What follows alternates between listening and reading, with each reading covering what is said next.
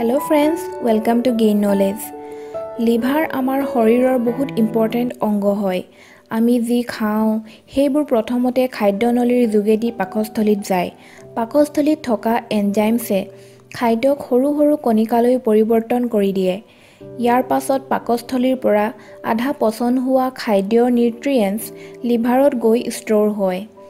আমাৰ শৰীৰৰ এই ইম্পৰ্টেন্ট অংশ লিভাৰে সেই কেমিকেল ফেক্টৰীৰ দৰে কাম কৰে যি আধা পচন হোৱা খাদ্যৰ পৰা নিউট্ৰিয়েন্টছ বাছি বেলেগ কৰি দিয়ে আৰু ব্লাড ফ্লোৰ লগত সকলো ভিটামিনছ আৰু মাইক্ৰনিউট্ৰিয়েন্টছ আমাৰ সেই অংগবোৰলৈ যায় য'ত তাহাঁতৰ প্ৰয়োজন হয়। লিভাৰে টক্সিক এলিমেণ্টছবোৰ বেলেগ কৰে যি পানীৰ লগত মিলিব পাৰে। তাৰ পাছত টক্সিক এলিমেণ্টছবোৰ কিডনীলৈ পঠিয়াই দিয়ে। ইয়াৰ পাছত এই হাৰ্মফুল ছাবষ্টেন্স ইউৰিনৰ যোগেদি বাহিৰলৈ ওলাই যায়। ইয়াৰ পাছত বাকী ৰৈ যোৱা অৱশেষ যি পানীৰ লগত মিলি নাযায় সি লিভাৰৰ পৰা মলাশয় অৰ্থাৎ ৰেক্টেমলৈ গুচি যায় আৰু মল হিচাপে শৰীৰৰ পৰা বাহিৰলৈ ওলাই যায়। ইমানেই নহয়, আমি যিবোৰ মেডিচিনছ লওঁ, দৰৱ খাওঁ, লিভাৰে তাৰ টক্সিক এলিমেণ্টছক ইনএক্টিভ কৰিবলৈও কাম কৰে। অৰ্থাৎ তাত যি বিষাক্ত পদাৰ্থ থাকে লিভাৰে তাক বেলেগ কৰি দিয়ে। লিভাৰে তেজৰ ফেট, এমিনো এচিড, গ্লুক'জৰ লেভেলক কণ্ট্ৰল কৰে আৰু শৰীৰক ইনফেকশ্যনৰ পৰা বচায়। কিন্তু আমাৰ বেয়া খাদ্য খোৱাৰ অভ্যাস আৰু বেয়া অভ্যাসৰ বাবে যেনে বহুত বেছি এলকহল লোৱা, বহুত বেছি জাংক ফুড খোৱা বা বহুত বেছি স্মকিং কৰাৰ বাবে এনেবোৰ কাৰণত লিভাৰ বেয়া হৈ যায় আৰু যেতিয়া লিভাৰ বেয়া হৈ যায় আমি যিবোৰ খাওঁ তাৰ বিষাক্ত পদাৰ্থবোৰ লিভাৰে বেলেগ কৰিব নোৱাৰে আৰু যেতিয়া বিষাক্ত পদাৰ্থবোৰ আমাৰ শৰীৰত সোমাই যায় তাৰ পাছত বিভিন্ন বেমাৰ হ'বলৈ ধৰে। আজিৰ ভিডিঅ'টোত মই আপোনালোকক 3 প্ৰকাৰৰ জুচৰ কথা ক'ম। তাক যদি আপোনালোকে ৰেগুলাৰ ব্যৱহাৰ কৰে তাৰ পৰা আপোনাৰ লিভাৰ ক্লিন হৈ যাব।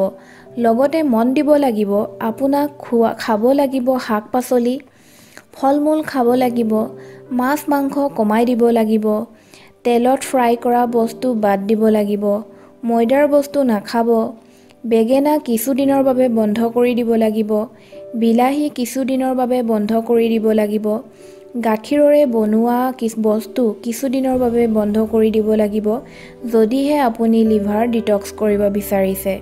তেন্তে আহক ভিডিঅ'টো ষ্টাৰ্ট কৰোঁ। আৰু যদি মোৰ চেনেলটো ছাবস্ক্ৰাইব কৰা নাই তেন্তে মোৰ নতুন পুৰণা সকলো ভিডিঅ' চাবৰ বাবে তলত থকা ৰঙা ৰঙৰ ছাবস্ক্ৰাইব বাটনটো টিপি চেনেলটো ছাবস্ক্ৰাইব কৰি দিব আৰু লগতে বেল আইকনটো টিপি দিব যাতে আপুনি মোৰ সকলো ভিডিঅ' প্ৰথমতে চাবলৈ পায়। Number 1, লাওৰ juice. এইটো জুচৰ বাবে আপোনাক দৰকাৰ হ'ব লাও, হালধি, ধনিয়া, নেমু, ক'লা নিমখ আৰু গিলৈ। লিভাৰৰ লেতেৰাবোৰ আঁতৰাবৰ বাবে ই বহুতেই লাভদায়ক হয়। লিভাৰৰ টক্সিক ছাবষ্টেন্সক বাহিৰ কৰাৰ উপৰিও ই ইমিউনিটি বুষ্টাৰৰ দৰে কাম কৰে। এই জুচ তৈয়াৰ কৰিবৰ বাবে প্ৰথমতে লাওৰ বাকলি গুচাই লওক। ইয়াৰ পাছত লাও আৰু ধনিয়া গ্ৰাইণ্ড কৰি 1 গ্লাছ জুচ উলিয়াই লওক। ইয়াৰ পাছত ইয়াত 1 চামুচ হালধি, 1 চামুচ ক'লা নিমখ, 1 চামুচ নেমুৰ ৰস আৰু 30 ml গিলৈ ৰস মিহলাই লওক। আপোনাৰ জুচ একেবাৰে ৰেডি আছে।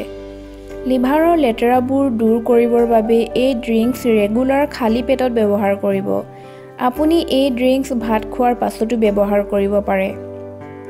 ৰেগুলাৰ এই ড্ৰিংকছ ব্যৱহাৰ কৰাৰ ফলত লিভাৰৰ টক্সিনছ আঁতৰ হোৱাৰ লগতে ইমিউন ছিষ্টেমো ষ্ট্ৰং কৰে।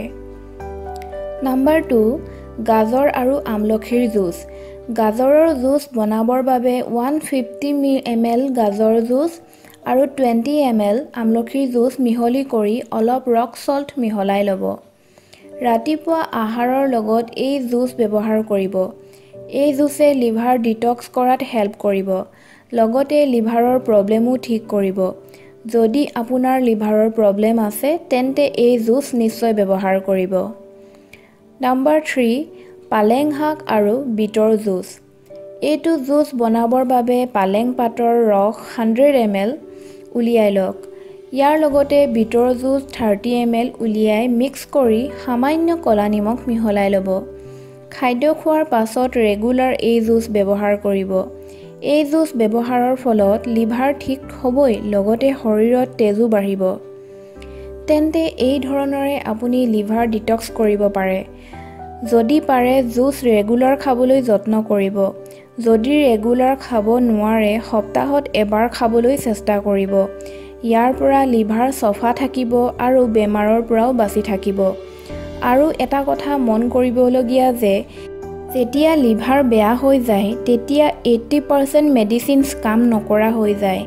ইয়াৰ বাবে আপোনাক নেচাৰেলছ বস্তু ব্যৱহাৰ কৰিবই লাগিব। আই হোপ ভিডিঅ'টো আপোনাক হেল্পফুল লাগিলে। যদি কিবা কনফিউজন আছে তেন্তে কমেণ্ট কৰি সুধিব পাৰে।